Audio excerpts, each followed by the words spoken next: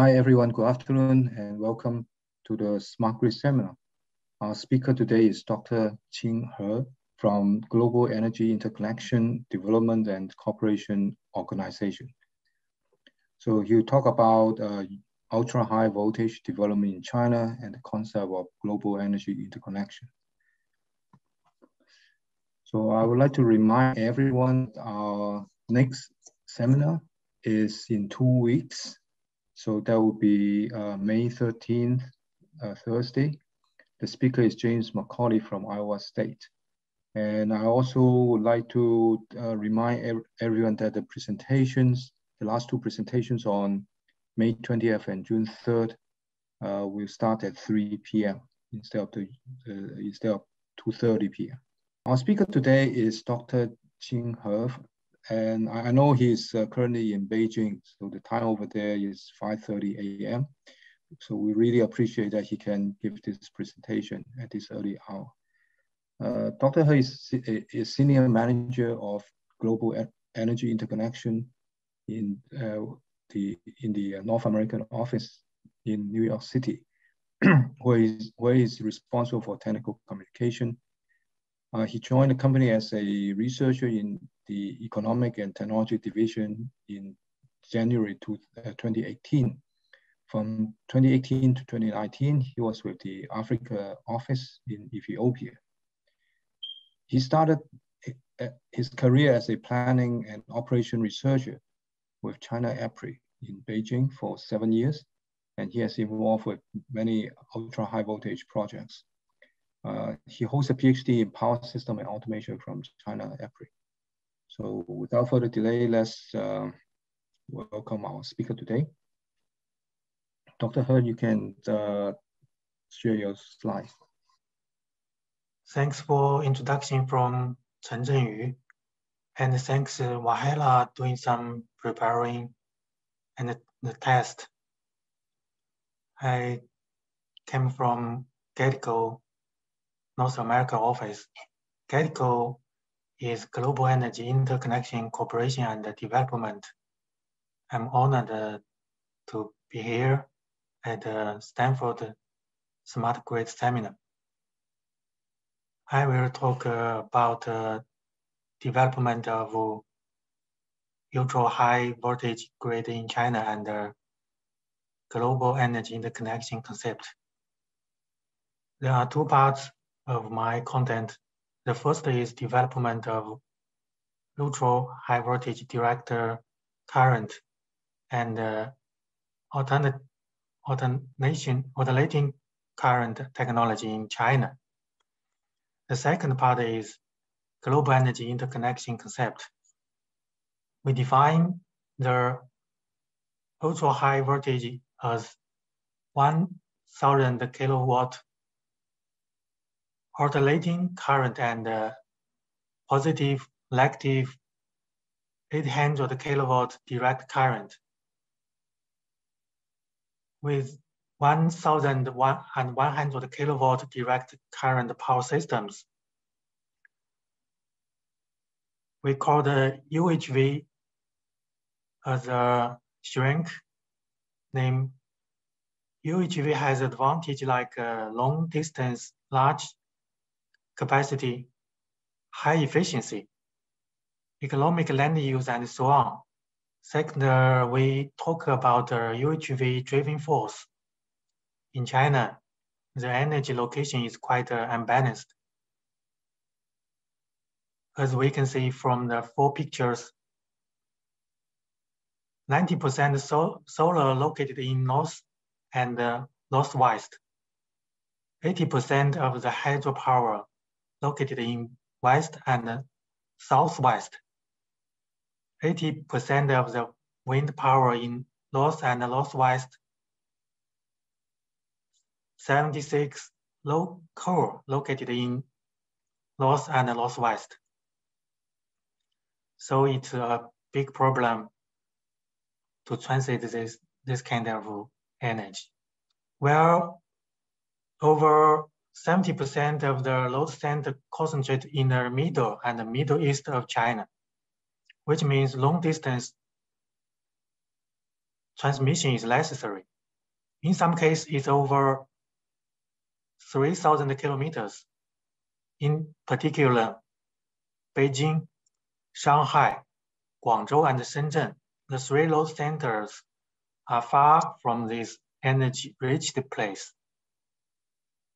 In order to meet the electricity demand in Middle and Middle East, we need to transport lots of coal over 2,000 kilometers for generation, which was not very economical and neither environment.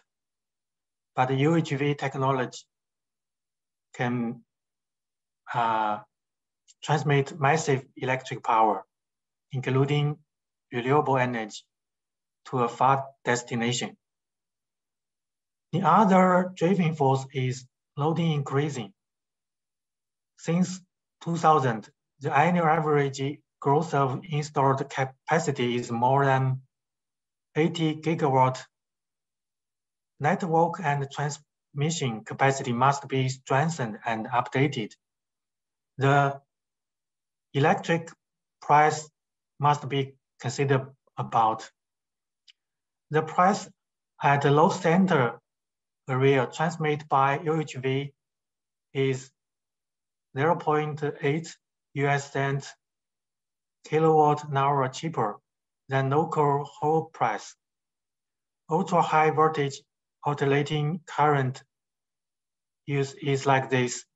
Corridor width per unit capacity is less than 20 meters per gigawatt.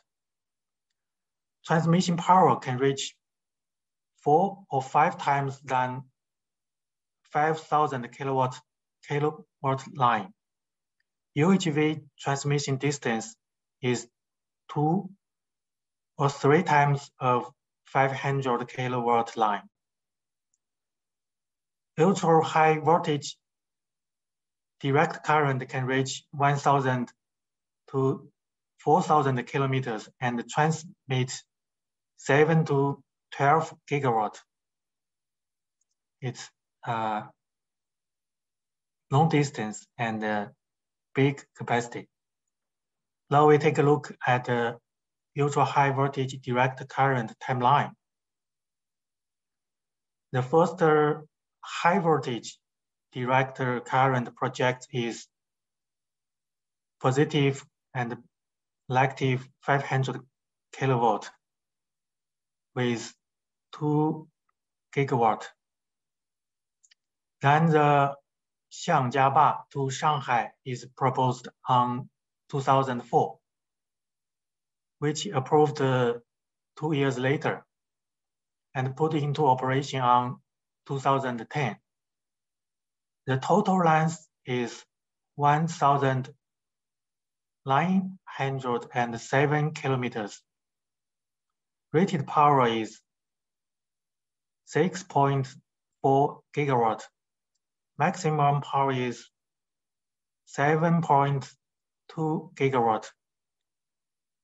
After that, in 2017, hierarchical embedded UHV project put into operation. Then in 2019, the first positive, negative 1,100 kilowatt UHVDC project is finished. In 2020, a multi-terminal CSC plus VSC project started sending electricity. Let's see some details.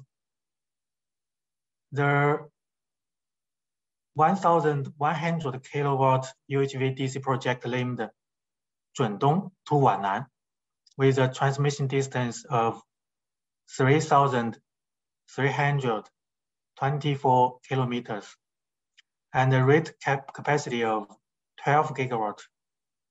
This equal to four projects with 500 kilowatt together.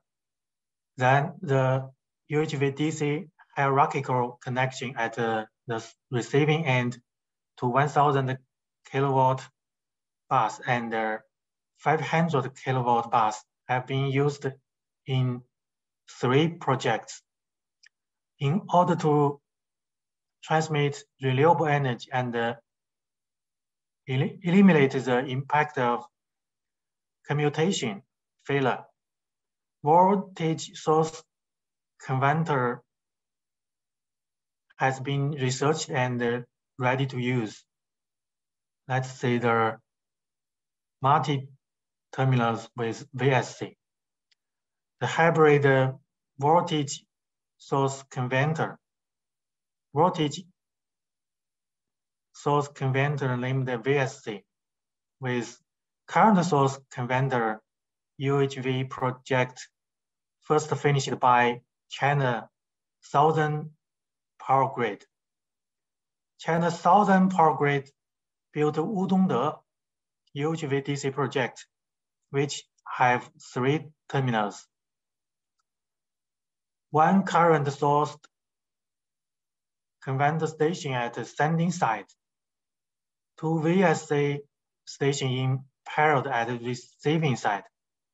This project has been put into operation in 2020. The application of UHV in India and Brazil is also encouraging. Brazil has accomplished 2 projects, each with capacity of 4 gigawatts, which put into operation in 2017 and 2019 from Belo Monte to São Paulo and Rio. India has accomplished the 3 projects, which can provide the power for industrial and feedback economic benefit for the supplier. Now we turn to ultra-high voltage alternating current projects. The first one called Jingdonglan to Jingmen. This project has been in operation for over 7 years, since 2009. Total length is 614 kilometers. Nominal voltage is 1000 kilowatt. And then ultra high voltage controlled series compensation installed in December 2011. In September 2013, Huainan to Wuhu to Zhebei to Shanghai UHV project was constructed with double circuit line on the same tower. UHV GIS breaking with capacity 63 kiloampere. The cost of one substation is 150 to 160 million US dollar. The line cost is about 0.6 million US dollar per kilometers. Now we introduce the GIL. GIL means gas isolated transmission line. UHV GIL is power transmission system with gas isolation, metal shell. The first project crossed the Yangtze River in Suzhou, which is located in China Grade, East China Grade. The cost is much high. It cost 800 million US dollar per kilometers. The project is 5.8 kilometers, just across the Yangtze River. So after over 10 years construction, 14 UHVAC, 15 UHVDC projects finished in China. Some renewable source such as wind, solar, and hydro are connected to the grid, and some projects not finished until 2021 and 2022. UHV grid have been formed. The hydropower connected to the grid is 340 gigawatt. Wind power is 170 gigawatt. Solar power is 160 gigawatt. Hydroelectric power from the southwest, solar and wind power sent from the northwest. Wind and thermal power are bounded out from the north. In a planning, UHV project will be over 40,000 kilometers and 300 gigawatt in 2025. In the scope of SGCC, 6 major regional power grids have been constructed: North China, Central China, East China, Northeast, Northwest, and Southwest. China Southern power grid is also can be taken as East and West part, with UHVDC sending hydropower from the west to the east. UHVAC rings strengthen the load set as North China, Central China, East China. Now we turn to the benefit of energy interconnection with UHV grid. Wind and solar have seasonal complementary in the north of China. In this area, according to the up figure, we can see the wind power is mainly in spring and winter, accounting for about 60%. The figure below shows that the solar also accounting for about 60% in summer and autumn. If we put the wind power and the solar power together in 1-to-1 ratio, it will be much better and fit the load curve. Wind in the north and the hydropower from the south also have seasonal complementary. The left graph shows the monthly power generation of 3 George hydropower plant in 2015 and 2016. Hydropower generation peaks in July, August, and September. The wind power output in those 3 months was below the average. So if we put it together, it's very good for the complementary. Extensive interconnection reduce wind power curves fluctuation. We can see from the left figure, the output of a single wind power plant bounced up and down, but the province and the big regional grids wind output are much better. We can get the conclusion from the right finger. In national scale of China, solar power plant complement with time difference from the east to west, and the solar complement with wind. The uncertain decrease with the expansion of space. Full connected renewable are easy to predict. So we can say UHV technology practiced in China very well. The concept of GEI is put forward based on the UHV technology. GEI is global energy interconnection. From the start, just come from the challenge, such as resource constraint, environment pollution, and climate change. Clean development is a core factor of sustainable development, and the global energy concept is put forward for achieving the goal. Clean energy resource spread of the world are abundant, so the resource needs to be converted into electricity and transmitted to the load. In the world, there is some concept about how to give a solution for the clean development.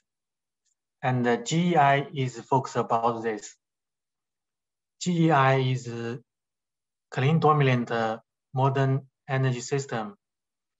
That means the essence of GEI is a smarter grid plus UHV grid plus clean energy.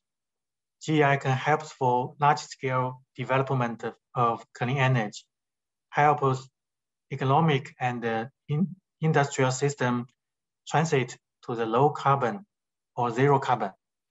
GEI proposed two replacements. The first is replace fossil fuel with clean energy. The second is increasing the proportion of electricity in the terminals. Replace direct consumption of fossil energy with electricity. Clean replacement refers to take place fossil fuel in power generation, providing heat by solar energy, and so on. This slide, I will talk about the cost of clean energy. This year, the cost of clean energy is getting down and getting down. All onshore wind power are expected to drop to 2.5 US cents kilowatt hour and 5.5 US cents kilowatt hour respectively. And the PV solar has also come to the same level, I think. That means the renewable energy is cheaper than the gas, the coal, and any other fossil fuel.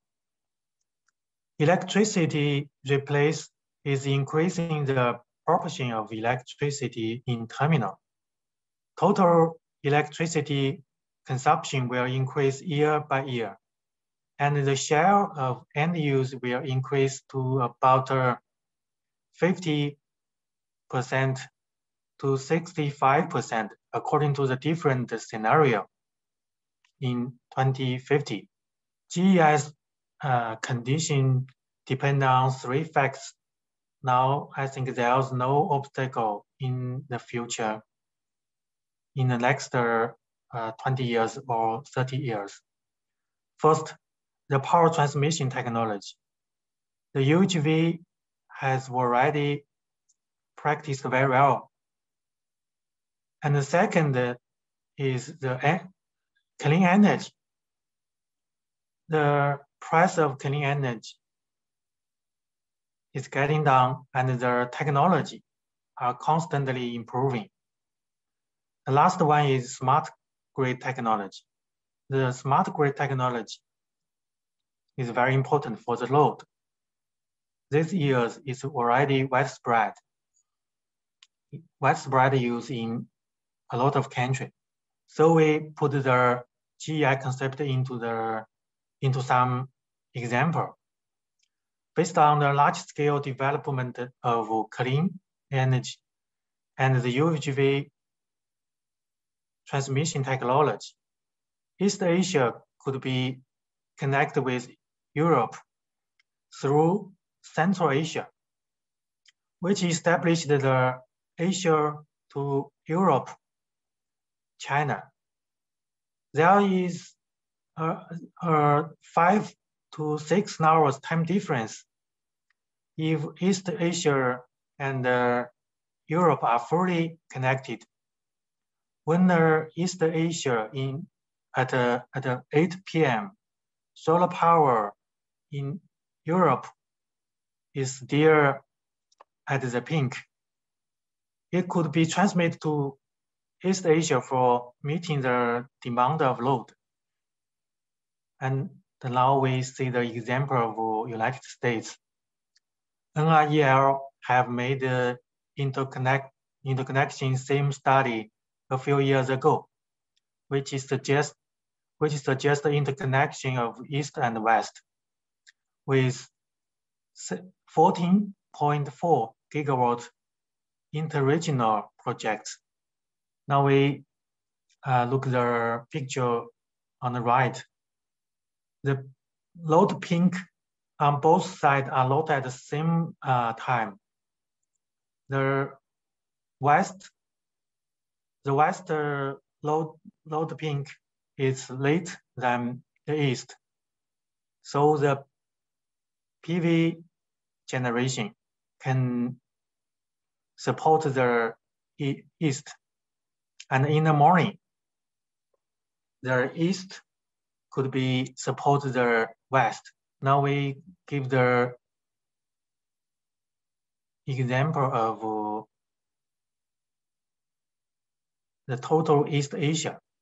In the left picture, based on GEI concept, East Asia forms an interconnected grid.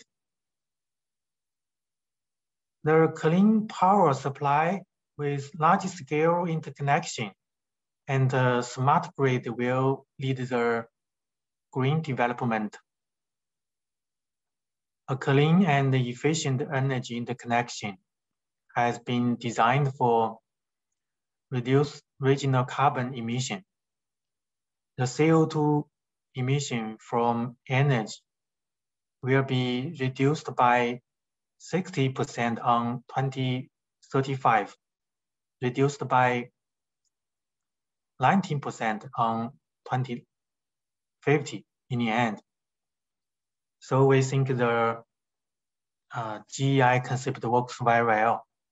At last, to realize GEI, we have 3 steps to go. All can put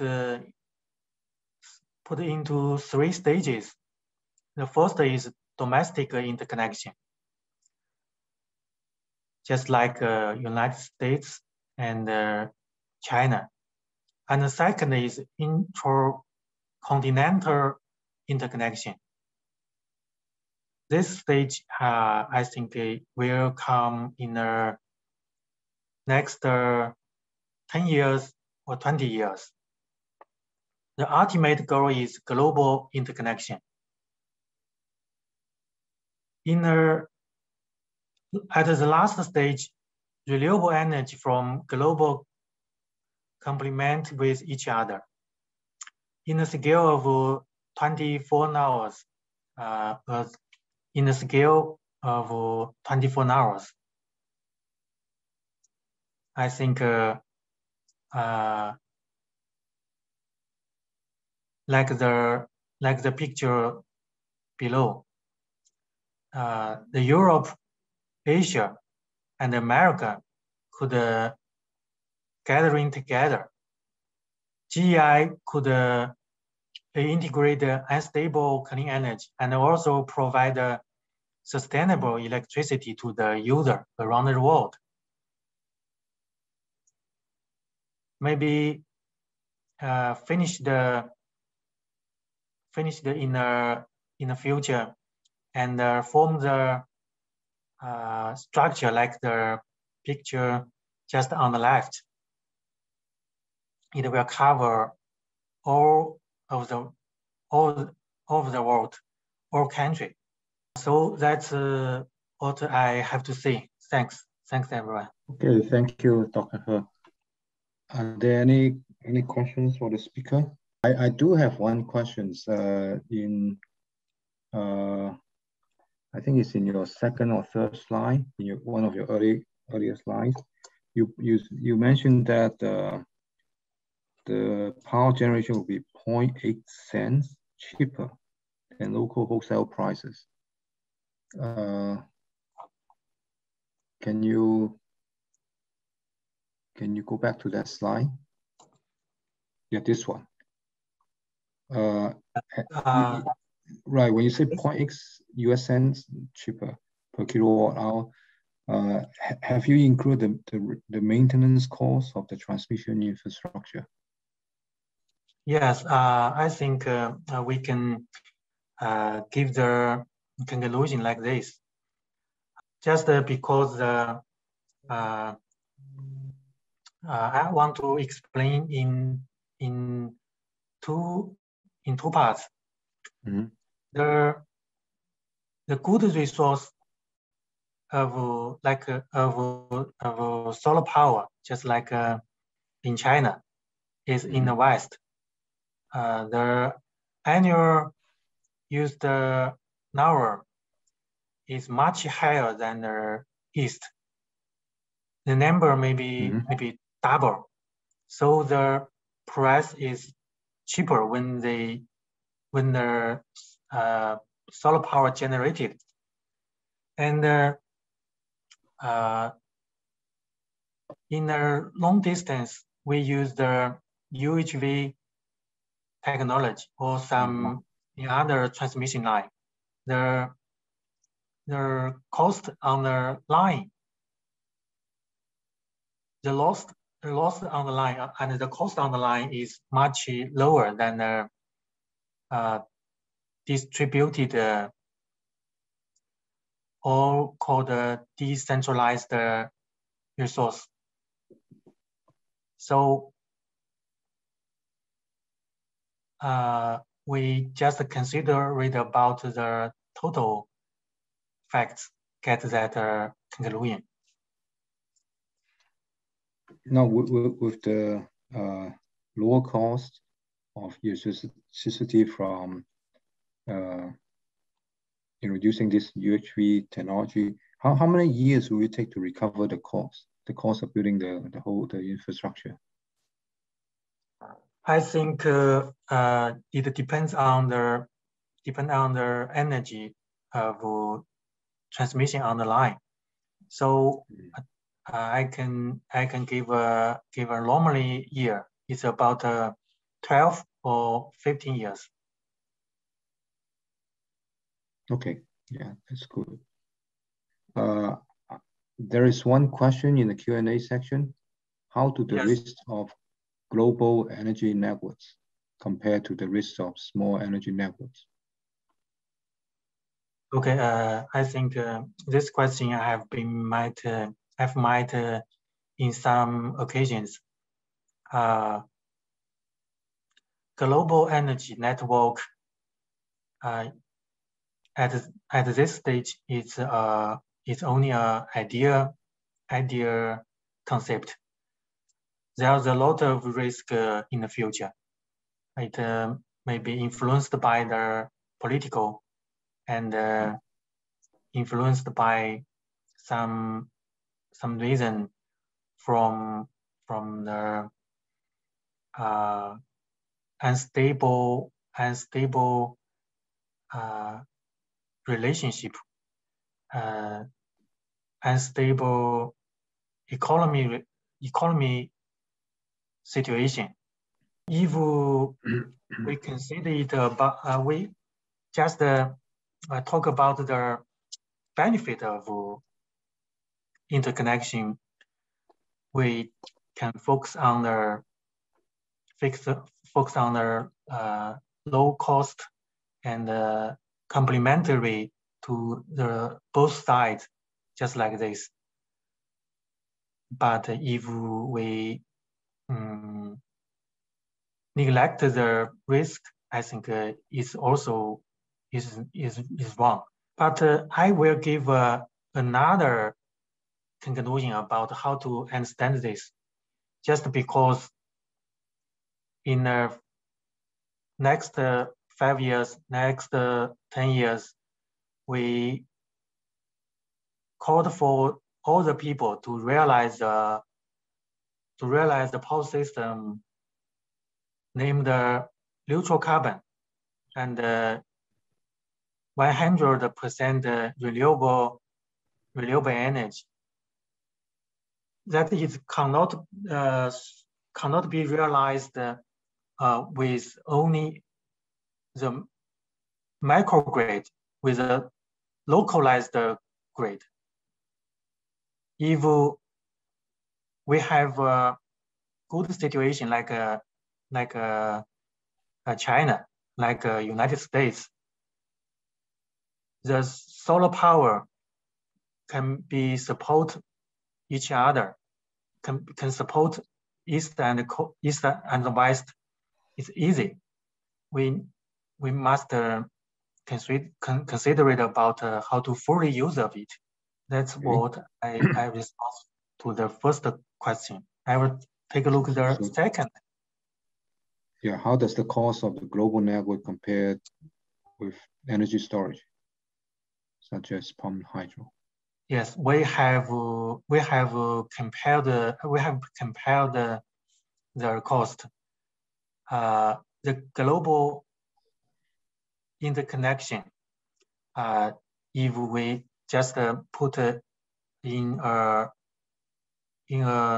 national-wide scale, just like China or a big regional grid in China, the cost of interconnection is much lower than to build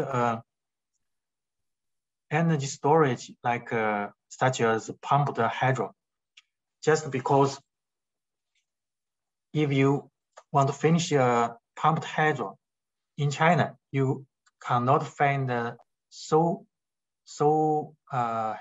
much capacity to finish the finish the job of match renewable energy. If we consider it about get rid of all the natural power plant, get rid of all the coal plant, it's only wind, solar, and some hydro.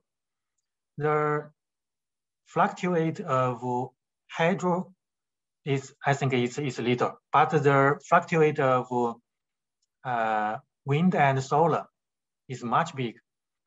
You cannot find the match the capacity to finish this job. This is first. And the second, the cost is not at the same level. It may be the interconnection cost is only half of the build the pumped hydro. Even you consider it about the other storage is much expensive. Thank you. On this topic of the global network, I have another question. Have people started talking about the standards for such a global network?